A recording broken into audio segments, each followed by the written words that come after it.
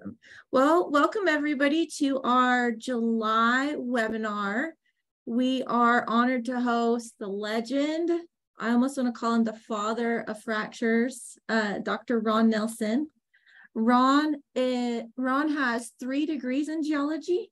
He has a bachelor's in invertebrate paleontology from Northern Illinois University, an MS in igneous and trace element geochemistry, and a PhD in structural geology and rock mechanics, both from Texas A&M University.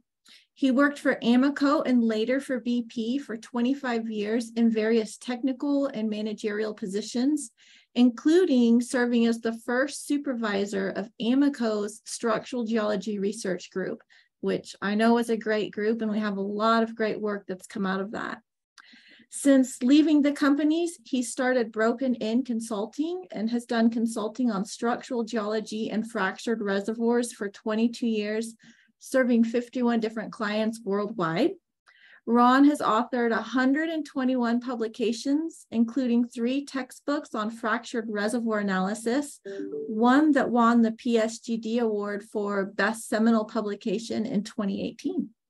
His career has spanned from early work on qualitative assessment of reservoir fracture systems in core and outcrop to quantitative description of fracture systems from image logs and fluid flow to support numerical modeling of reservoir behavior with time. His work has always sought to merge geological, engineering, rock mechanics, and geophysical approaches to solve fracture behavior in the subsurface. So without further ado, I will pass it on to you, Ron, and let you take it from here. Well, thanks a lot. Yeah, it's a real pleasure to talk to this very important group within the AAPG. And one of the groups that's actually growing as opposed to some of the others. So to talk about why we made this presentation, I attended the PSGD field trip last May out of Marble Falls. It was led by Tom Ewing. It was a very interesting field trip looking at a lot of the faults in outcrop in the Llano Uplift area. Some of the things we saw there were very important in terms of modeling fractured reservoirs. And so I put this presentation together to sort of address some of those. Certainly, as Ms. Turco pointed out, early in my career in the mid-70s, what we were doing was really looking at outcrops and core and trying to figure out where in the section most of the fractures would be, and then where laterally in map view might be the highest intensities. But we've come a long way since then in terms of understanding how to quantify fracture systems in the subsurface and outcrop, and actually model those fractures. And we see here in blue on the right of the slide, a goal, not the only goal, but a goal in fracture studies is to provide natural fracture data to create what's called a Static Conceptual Fracture Model. And that provides direct input to the creation of discrete fracture network models, or DFNs. And those discrete fracture models can be input into a reservoir simulator, and we can figure out how these different fracture systems, as well as the matrix, will respond in terms of fluid flow and how it will respond over time. So this is probably the most important way we quantify these fracture systems nowadays. Now, I had a book that came out in 2020, and we look at all of the 13 aspects of fracture distributions that we need to make a complete fracture model. What we're going to talk about today is really addressing only about 4 of those. Now, the nice picture in the center of the slide is a DFN. It's a DFN looking at the Bakken, and this is the Antelope Field in the Williston Basin. And what we've modeled here is the section between the Lodgepole and the Three Forks with focus on the Bakken. And what's modeled here are the matrix permeabilities as well as the set 1 and set 2 fractures, and I think the threes as well. So we see a very nicely developed DFN. This was published initially in Buckner et al. 2013 at the AAPG. The model itself was put together along with my help with Sebastian Bayer Prince, who now has his own consulting company. Now, the bottom line is what's shown in red, as far as I'm concerned, is we do a great job of reservoir modeling, but the reservoir modelers are not structural geologists. They are generally trained in stratigraphic approaches.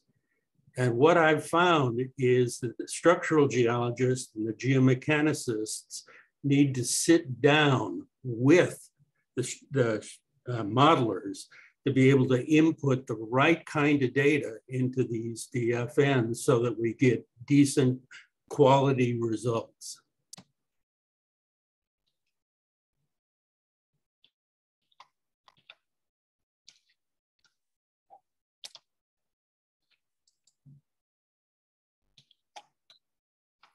Okay, here is a Petrel model of the entire Williston Basin.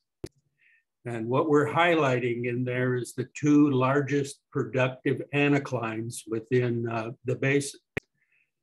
The Nesson anticline, which is a north-south feature, and oblique to that is the Antelope Field, which is the DFN we just showed you before. Most of the production out here started in the carbonate reservoirs, the Three Forks, et cetera. But then once unconventional reservoirs came about, we started looking at the Bakken. And the Bakken is made up of 3 units, a middle Bakken, which is a grainstone, and 2 shale units above the middle Bakken and below the middle Bakken. Now, we'll show you that I was working with Marathon, and when they first brought me in, they were telling me that what they were generally doing was fracking the 2 Bakken shales, the upper Bakken shale and the lower Bakken shale, and that the carbonates on outside of those would be constraining the fracture growth. And in fact, that didn't make any sense to me. And those of you who know hydraulic fracturing and mechanical properties of rocks that are being fractured would know that they tend not to be constrained by those stiffer carbonates. And in fact, after a couple of years worth of work there, we found that by doing RFTs in like the Three Forks above the upper Bakken shale, that those fracks were going straight up into the Three Forks, which made perfect sense. What we see on the right is core and a CMN, a compact micro imager from one of the service companies.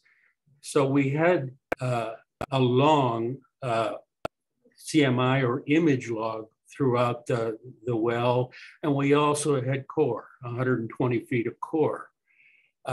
We have image log data over the chord interval as well. Now, just to remind you that if you deal with horizontal core, there are some induced fractures that occur in the core that you have to be wise enough to know how to separate from the natural fractures. And why do we have induced fractures? Well, you've got to drag that core up through the heel of the well, and the core is basically bent. And so you generate a bunch of usually mode 1 cracks across the core itself.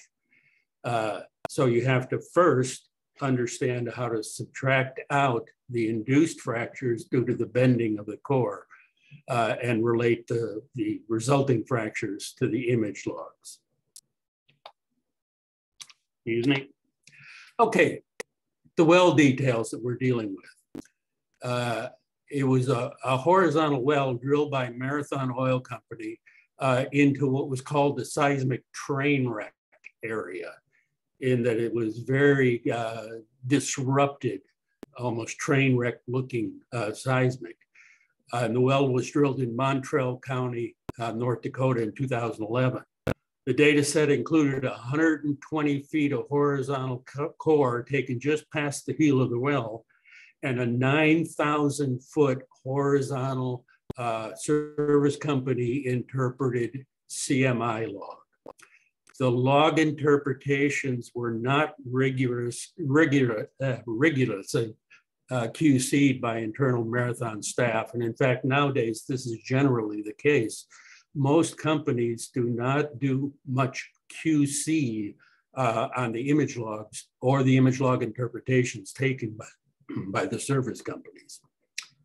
All fracture embedding data in the CMI and core were analyzed by myself while I was consulting for Marathon.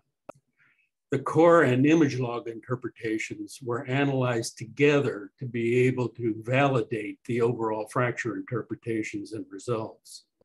And preliminary results were initially published in Buckner at the AAPG in 2013, and in my latest book, Nelson 2020. Both were cleared for publication by Marathon. Okay, just to harken back to what we all understand as structural geologists, is that faults tend to depict the state of stress that caused the fault itself. This is a diagram from Anderson in 1905, which you see in many, many publications. So we're looking at normal faults, reverse faults, and strike slip or wrench faults. And those faults themselves dictate the state of stress at the time of faulting. And in fact, it also dictates the majority of fractures associated with those faults. Now, what we see on the right is a schematic diagram looking at a small normal fault and a reverse fault, looking at the distribution of fractures around those faults.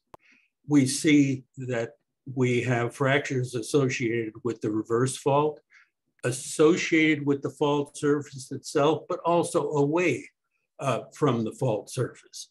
We see the same thing for the normal fault. And in fact, in general, the halos of fracturing surrounding the faults tend to be more prolific in the hanging walls of those faults than the foot walls. So we tend to want to look at not only the high intensity fracture systems around the fault surfaces themselves, but also the background fractures associated with those same states of stress.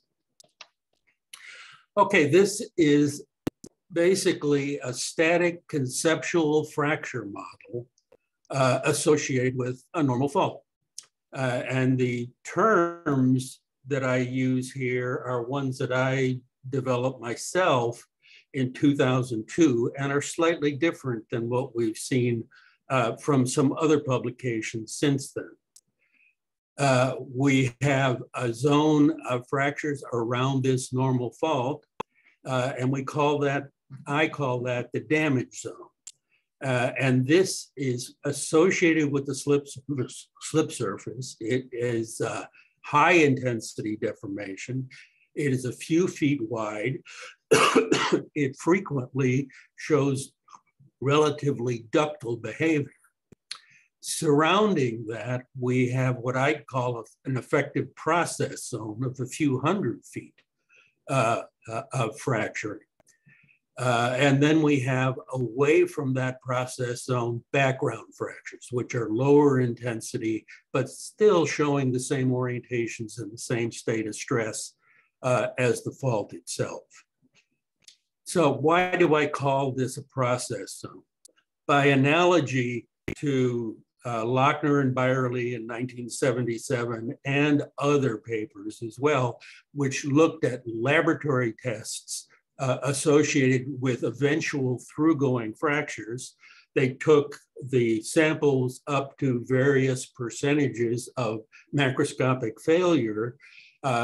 They looked at microseismic events within that zone prior to failure, and also looked at the samples themselves after they were taken to failure.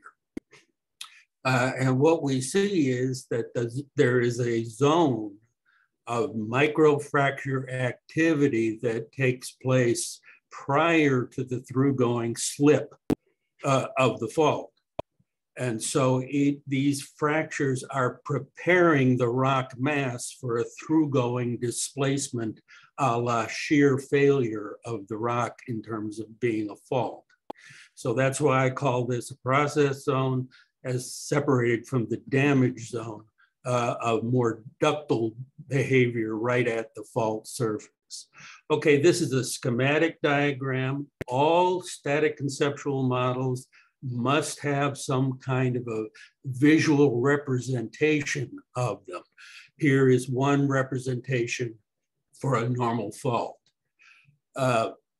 This is where we hang all of our quantitative fractures data associated with this normal fault.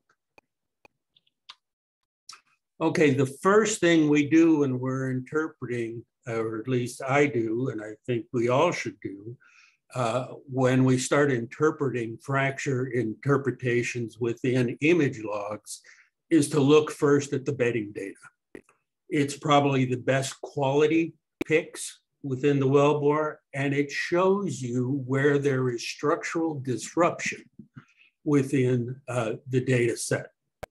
So here we have a plot of dip azimuth and bed dip magnitude along this 9,000 foot long wellbore.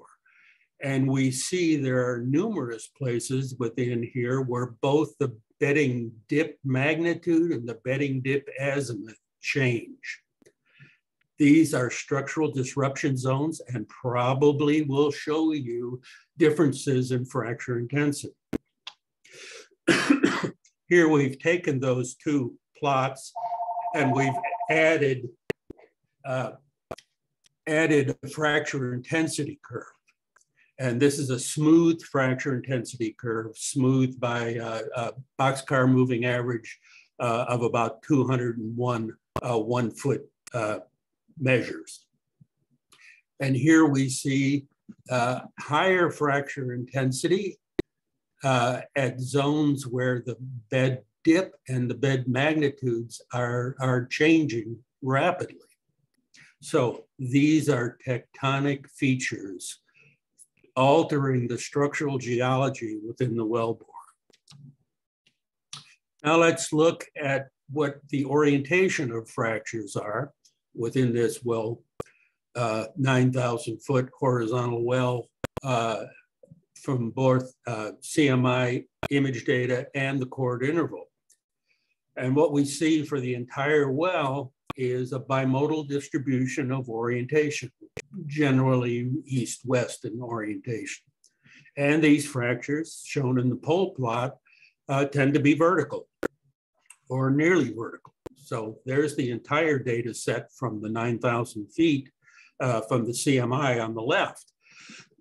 And now if we look at just the chord interval on the right with the red box around it, we see the CMI fracture orientation on the left of 6 fractures, and we have the core orientation with 12 fractures, showing you a similar bimodal orientation. So now looking at this, we can say that there are 2 orientations of vertical fractures, both consistent within the image log data as well as the core data. So we have a good, consistent data set in terms of orientation. Now, if we look at that fracture intensity as in the smooth data, well, we have it in 2 different ways.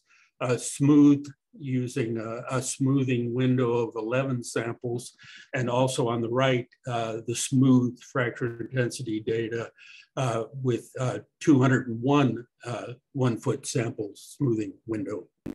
what we see is we have 6 interpreted fracture corridors. In the upper diagram, we see in a standard Petrel disk view where the intensities are the highest.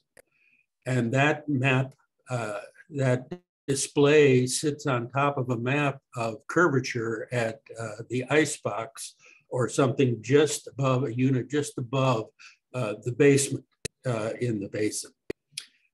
So when we look at the fracture intensity curve laid out at the bottom, we see we have these 6 higher intensity fracture corridors. And in fact, those are made up of 2 peaks with an intervening lower intensity.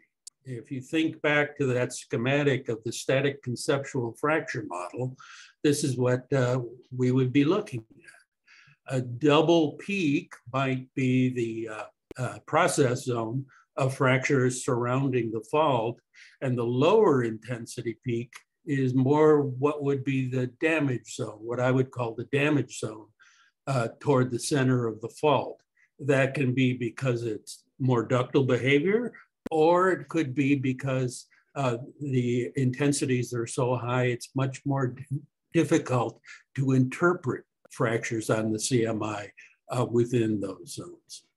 The other thing to notice is that the dashed blue line shows us an increasing fracture intensity in general along this 9,000-foot well. There are more fractures within the corridors and the 7 intercorridor zones, which we might call more background fracturing within the wellbore. Okay, let's look at the orientation of the fractures in those corridors. And in fact, I'm going to tell you that I believe these corridors are fault related. And what we see is a very consistent relationship of the orientation of the fractures within all 6 interpreted corridors. Now, if we look at both the Rose diagrams and the pole plots for all 6 of those corridors, once again, we see a bimodal orientation of fractures, and these fractures tend to be vertical or nearly vertical. We can interpret those distributions in a strike-slip model. And what you see at the top of the figure here is a right lateral strike-slip model from Jamie Jameson from an internal Amico publication, looking at the various elements that occur within the right lateral fault system. And so what we show in the bottom there is the overall CMI orientation of fractures with an interpretation. I think the west-north or east-northeast trending most abundant orientation would be what I might postulate is a Y shear, and the other one sitting at about 15 to 20 degrees to that might be perhaps the R shear in a right lateral strike slip fault system. Now, I was never a proponent of strike slip faults or wrench faults in the Williston Basin before I started working a number of wells in the basin. It didn't seem logical to me that we would have basement-related wrench faults within this very moderately deformed basin. But in fact, I'm a believer now. There are a lot of these trends, which Don Stone defined by name, are in fact probably like these are related to strike-slip wrench faults. Now, if we look at the orientation of fractures on the left within the fault fracture corridors and between the fracture corridors, they are basically the same orientation. If we look at the intensities, we can distribute it between the fracture corridors on the top of the central diagram, which is in blue, and between the corridors, which is in green below. And we see that while the orientations are the same, the intensities are very different. And in fact, the intensities within the corridors are at least 2 times that of what we might now call the background fractures between the faults. So we can define and we can quantify the corridors and between corridor widths as well as the fracture intensities. Therefore, we would model both corridors and background fracture sets with similar orientations and inferred states of stress at formation, but with very different fracture intensities depicting fault zone deformation. Okay, one thing that jumped out in the outcrops in the Llano area that Tom Ewing brought us to is that we have to pick a style to model the fracture systems associated with the faults. We basically have 3 styles that we could use in terms of our modeling. One, the 2 sides of the fault are equal in deformation style and general abundance. And that's shown on the left diagram here, our outcrop photograph, which is from the Triassic-Jurassic of the Colorado Plateau. Here we see a nice little normal fault.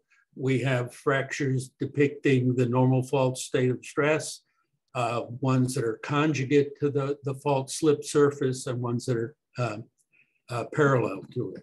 These are both dominated by open fractures. The gentleman that you see there are in left is the late Chuck Kluth, ex-Chevron geologist, and on the right is Steve Laubach from the Bureau of Economic Geology. And what we see in the center diagram is style number 2, where the 2 are equal in deformation style, but different in abundance on the 2 sides. And what was unusual about this Cambrian section at the Marble Falls area is that the hanging wall really didn't have any fractures associated with the fault at all. However, the foot wall did. We see fractures that are parallel to the fault in the foot wall as well as conjugate to it. And lastly, the 3rd style is one where the 2 sides of the fault are different in deformation style. Now we're looking at the, in the right diagram, once again, the Triassic and Jurassic of the Colorado Plateau. We're looking at a normal fault with Navajo sandstone on the left and Cayena siltstone on the right. The Navajo at the time of this deformation was definitely ductile. We see shear fracture development, but it's all by deformation bands. This is a rock of 24 to 27% porosity. When it is sheared by deformation bands. On the right, we have a low porosity, low perm Cayena sandstone, and it's deforming by brittle open fractures. So now we see an intense deformation zone along the fault, but we see very different rock behavior on the 2 sides of the fault. Okay, let's look at how we might model these fracture systems in terms of their process zones surrounding the fault. Here are 2 examples of fracture intensity decay away from the slip surface. And so the one on the left is a subsurface example. Now this happens to be a normal fault from the middle Bakken, once again, from a different well. And we're looking at fracture intensity as measured at from an image log at different distances away from the fault. We see it from the hanging wall and we see it from the foot wall. And once again, we see that like in most cases, we have a greater intensity of fracturing in the hanging wall as opposed to the foot wall.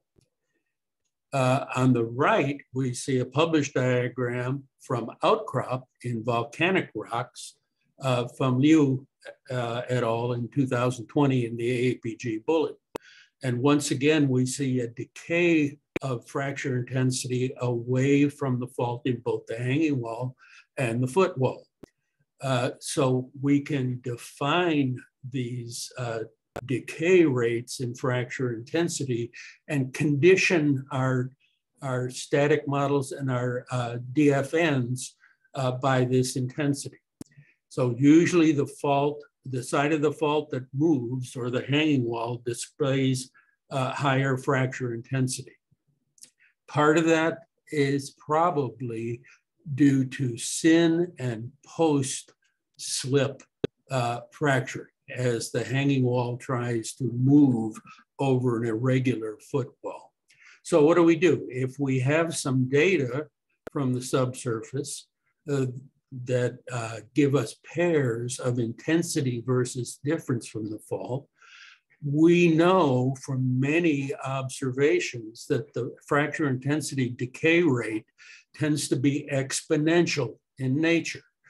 So if we draw a slope of a fracture intensity and best fit the slope, we can condition the DFN to an exponential decay from even limited data to give us the modeling parameters we need. Okay, here we see DFN. This happens to be one from the middle Bakken once again. We have a discrete fracture model that has been generated associated with a normal fault. And we can turn that then into an upscaled permeability model of the fault. And this is what's done in for the reservoir simulator. And this is a pair of diagrams courtesy of Sebastian Bayer. Okay, in terms of conclusions and context, a quantitative static conceptual fracture model gives constraint to a quality discrete fracture network model that can be used then to predict reservoir performance over time using reservoir simulators. So we can start this whole process from the structural geology point of view by defining what our static conceptual fracture model is, hanging all of our distribution data on that, and then create the DFN and use that to condition the reservoir simulator. And this presentation highlighted, hopefully, an exceptional example of subsurface fracture data used to quantify a fault-related portion of a static conceptual model as input into the DFN creation. And once again, as pointed out in my 2020 book, there are 13 different distribution aspects that we need to quantify to be able to do these static conceptual fracture models and DFNs. What we've talked about so far is just 4 of them. So in the oil and gas industry, reservoir models are very savvy, computer proficient individuals with generally sedimentary and stratigraphic expertise. And I can tell you, going around the world to different national oil companies and major oil companies, they often take very computer savvy geologists who just joined the company and give them the task of creating DFNs.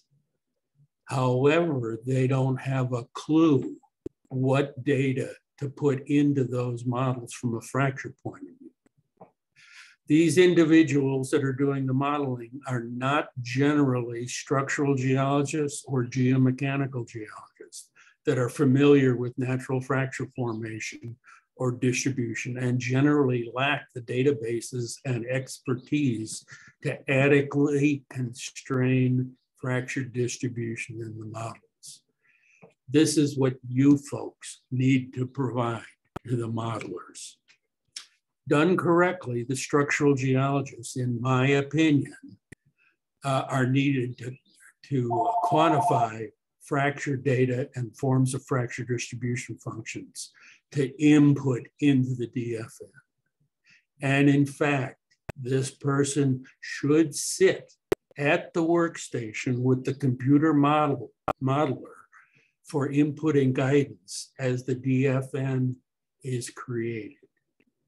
So that's my soapbox, and hopefully I can get you excited in helping generate high quality static conceptual fracture models and DFNs that can point the way to whether our reservoirs will be economic over the long term or not.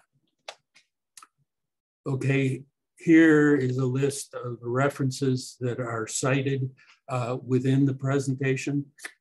And hopefully you might find it interesting enough to go to my 2020 book, which details how we can get all of these various data from different kinds of data, whether it be remote sensing or image log or core or outcrop or geophysical data or mechanical data. That's just a picture of what the book looks like from Wiley and Sons. Thank you very much for your attention, and certainly take some questions. Awesome. Thank you so much, Ron. That was really great. There's a lot of hands clapping down there. Really great presentation. I'd love to kind of pass this on to all of my reservoir engineers and make them watch it, show them how they need structural geology for their models. Okay, we have 2 questions that have come in so far. If you guys have questions, we have a little Q&A box. Feel free to type them in there. That's an easy way for me to keep track of them. You can use the chat. It's just easy to get lost in there. And if you have a burning question you want to ask out loud, I think there's an option for you to raise your hand in there, and then I can allow you to talk. But the first question comes from Attila. How could the wellbore bias, so the deviation of the wellbore, how could that have affected your data set? And then what was the base to postulate one set of fractures as Y shears and the other as R shears? Well, the basis for interpreting the fractures from their orientation has to do with the fact that we have 2 orientations that are basically vertical fractures. They're not associated with any kind of normal motion or reverse motion. And so one starts thinking about some kind of horizontal offset or strike slip offset.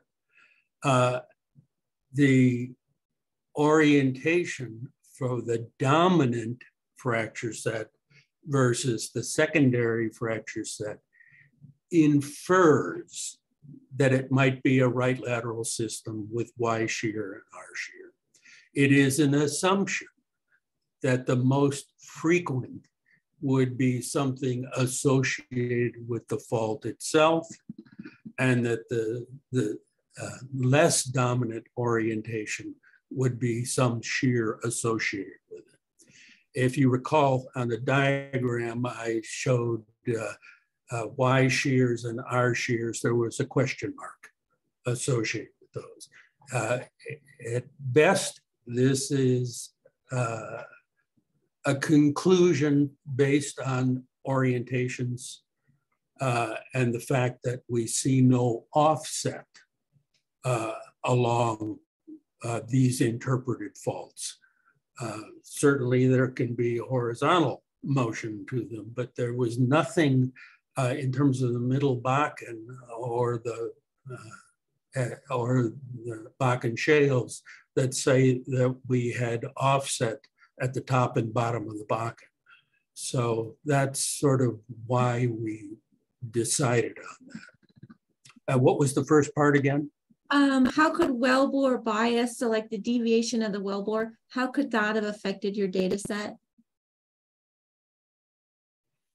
Certainly, the orientation, and I didn't show you what the orientation of the wellbore is, but certainly if I'm putting some credence to the difference between the Y shear orientation and the R shear orientation, wellbore orientation would make a big difference.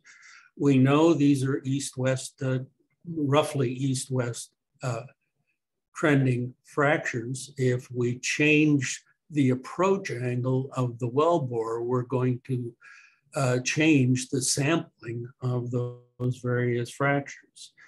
We assumed, I don't remember right now exactly what the orientation of the wellbore was, but we sort of took that into account in terms of the fractures, but certainly wellbore orientation oversamples some orientations and undersamples others.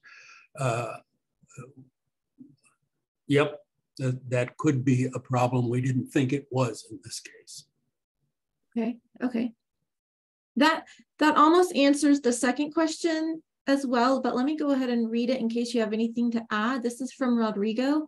He asks, how can we be sure the fracture intensity we calculate from wells is not biased by orientation? If so, how can we correct for it? For example, a vertical well would hardly cross any vertical fractures. Do you have anything to add, or do you feel like you kind of answered that with that first one? Well, there are ways we can adjust intensities by knowing the orientation of the fractures and the orientation of the wellbores. And I've gone over such things where we can create the appropriate intercept rate perpendicular to different fracture sets. It's certainly not easy, but we can do it. It was not done in this case. But yeah, that's a standard thing that we have to address when we're dealing with horizontal wellbores or lines of scan lines at outcrop. You have to be able to adjust fracture intensities that you see. Okay, awesome. There is a note on here from an anonymous attendee. Great talk. We'd like to get Ron's contact info for follow-up. So if you want to email us at PSGD or email me at I'm Molly Turco at turcotectonics@gmail. I could get you in contact with Ron, or I don't know, Ron, if you have a website. You can share my my email address, no problem. It's Nelson, NELSON _consulting, CONSULTING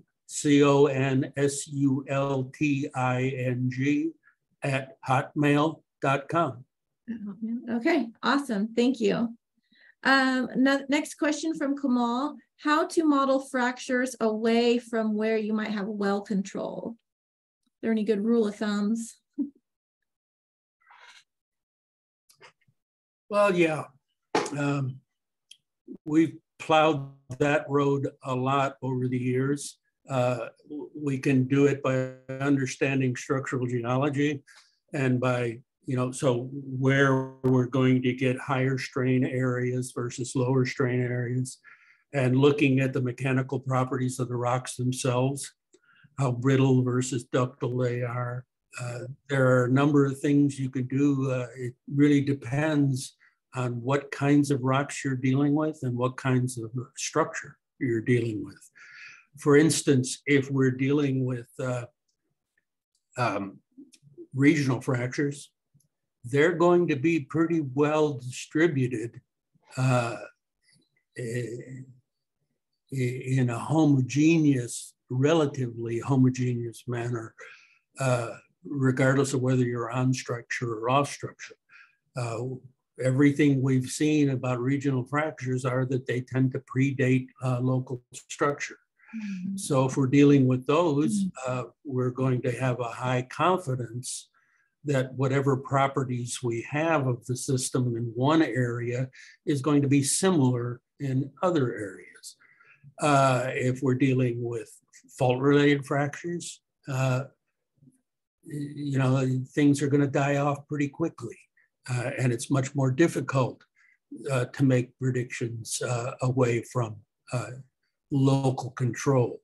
If we're dealing with folding, we know a lot about strain patterns in folding and where we understand the fractures in one area and one strain regime, how they might increase in strain away from that wellbore as we go, say, to the hinge zone of the fold, or as we go to the nose of the fold. So there are ways that we can use structural modeling in folding to be able to make estimates of how we think our fracture intensities and also the morphology of the fractures are going to change away from our control. There are places where the strains get too high, and we go from brittle behavior to totally ductile behavior. So rather than getting an increase in permeability, we get a decrease in permeability. So in this case, we merge what we know to be the understanding of fractures where we see them and where structural modeling tells us things are going to change and in what way it's going to change. Okay. But therein lies, you know, how we make our predictions based on rock mechanics and structural geology. Awesome. Thank you. Another question from John Castellano. What is the scale of the block diagram? I think that was maybe 1 or 2 slides back. I did see some wells in there, but I wasn't sure about how big that area was. This? Let me see. There's a little bit of a delay. Yes, I think that was it. I don't recall. It can vary depending on the models that you're making, but those wells, you know, those are 2, 3 wells, 4 wells, and what you're looking at are the different tops within those wells, the lodgepole, the Mission Canyon, etc. So hundreds of feet, okay. Certainly. Okay. Okay, awesome. If, I don't know if you can go back, but there's a question from Natalie Givens. If you could show the data set on slide 6, the graphs of fracture intensity versus bed strike, where were those, what were those generated from again? Which slide 6, you said? Yeah, slide 6. It was fracture intensity versus bed strike, or fracture intensity and bed strike. Maybe it was slide 7, possibly. Is it this one or the previous one? Let's go with that one. And Natalie, if you're still on, if you want, I can unmute you if you're still there. No pressure. No pressure. Thanks, Molly. Yeah, no, it was actually the previous slide. Okay. Was trying, we're looking at something similar and was trying to figure out the type of the data that went into this particular analysis piece. Okay, this is all CMI data. All CMI. Yeah. And that's Weatherford, right? Yeah. Did they provide you with like an LAS file that had the count of fractures per foot? Oh yeah. Yeah. Mm-hmm. Okay. Well, they give you the depth of each interpretation. Mm-hmm. When I do fracture intensities, I break the well into sample windows. And that in general, it's going to be like 1 foot. In some international examples, it might be a meter or a half a meter or whatever. So I make an equal number of samples.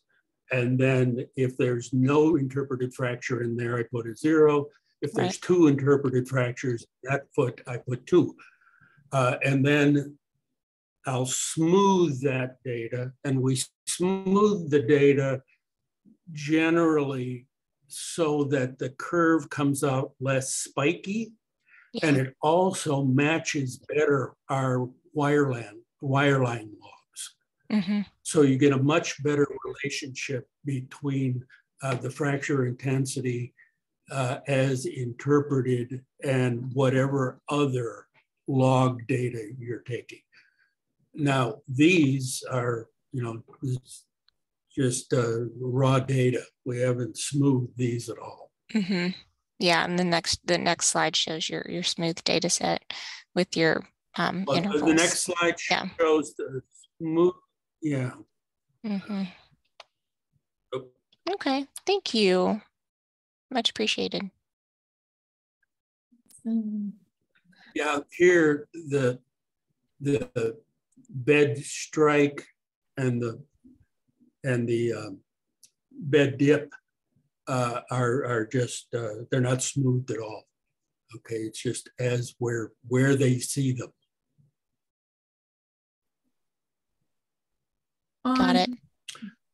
And so I really think it's important when you look at fracture intensities, the first thing you have to do is analyze the bed dips, because they're going to tell you what your structure is like that the fractures are responding to. It's also true too that I believe they interpret the fracture, the bed data first, and they do it from one spot to another, from one depth toward another, so that they're looking at more continuous bed dip changes. And so that's a good data set to relate everything to. Now, the other thing is I said that there was no QC done on these interpretations. That is an important thing to do. And I've developed my own procedure for QCing both the images and the image log interpretations. There's some big differences between companies and interpreters. And in the past, what companies like Schlumberger did was take the youngest person in the shop who was an interpreter, and they'd have them do the image log interpretations. And so they didn't have very much background. For example, they didn't know what you wanted the data for. So they'd see a bunch of partial fractures that didn't have complete sinusoids to them. And so they'd say, well, there's a bunch of them in here, but they're all about the same orientation. So we'll only record the ones that are full sinusoids. Well, what's that going to do for you when you're trying to model fracture distribution and fracture intensity? They've just thrown a bunch of your data away. Also, I did a study on a field called Haserovskoye in Russia, and the stuff was terrible. The stuff was terrible. The images were extremely poor, and the interpretations were extremely inconsistent, so that you could put very little faith in the data set that you were looking at. So if you're going to do a number of wells in a particular field, first of all, have the same image log and try to have the same interpreter doing every one of the images. and then make sure you do a QC up.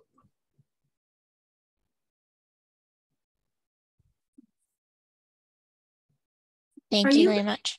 Are you able to go one slide up? I think you had a block diagram. If you go one slide up, we were curious if that was created to a certain scale. It was the block diagram with the fault and the little damage zones surrounding that. I think it was slide 5. That one? Let me see. There's a little bit of a delay on my end, so it always takes a second. Yep, that's it. Yep. Did that have a scale to anything, or is that kind of just relative? No, no scale. Okay, okay. For any kind of static conceptual fracture model, you need some kind of a visual so that your engineers and your geophysicists and the other geologists know what it is you're talking about. And it gives them a context from which to hang those quantitative data sets for orientation. You're going to want to have a distribution function of orientation. You're going to want to have a distribution function for decay rate away from the well. You're going to want to have a different distribution function for that damage zone versus the process zone. Okay. So it is definitely a schematic, but it becomes more than a schematic when you start hanging the quantitative data on it. Okay, awesome, awesome. So this could be a small fault of a few feet. It could be, you know, a 2,000 foot fault. Awesome. We might have time for one more question, maybe two. This one comes from Alina. What was the origin of vertical fractures in Bakken? Are there only tectonic fractures or some fractures that could be related to earlier diagenetic phases? Good question. There is a very strong set of regional fractures within the Bakken. They tend to be not orthogonal fractures, but a single direction of regional fractures. And we can map that out across much of the basin. We can also map out what the orientation of the maximum horizontal stress is too. So there are definitely regional fractures, single directional regional fractures that is prevalent. We also have things that are local, like the fractures associated with the faults, which will have a different orientation to them than the regional fractures. And then like Antelope Field, when we do have some folding, we're going to have another whole distribution of fractures that are associated with the axis of the structure and the hinge zones and the flanks. Yeah. Okay. And now in terms of diagenetic fractures, I haven't seen anything I interpreted as diagenetic fractures in the Bakken.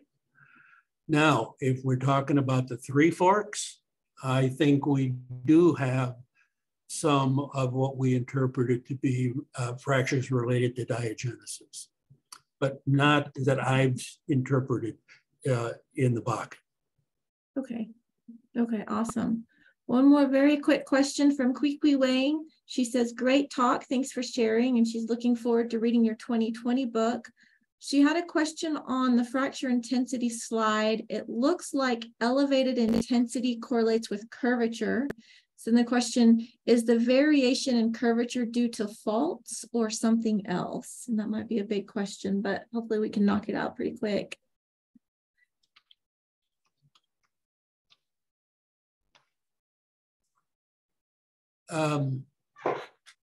How do you interpret curvature here? Is it that the change in the bedding?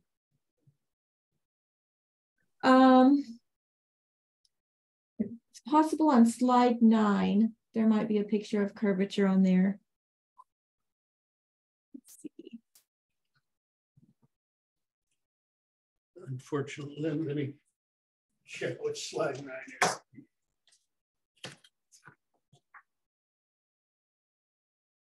Oh, okay.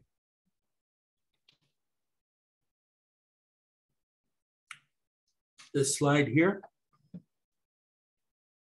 Yeah, I wasn't sure. Yeah, you're right.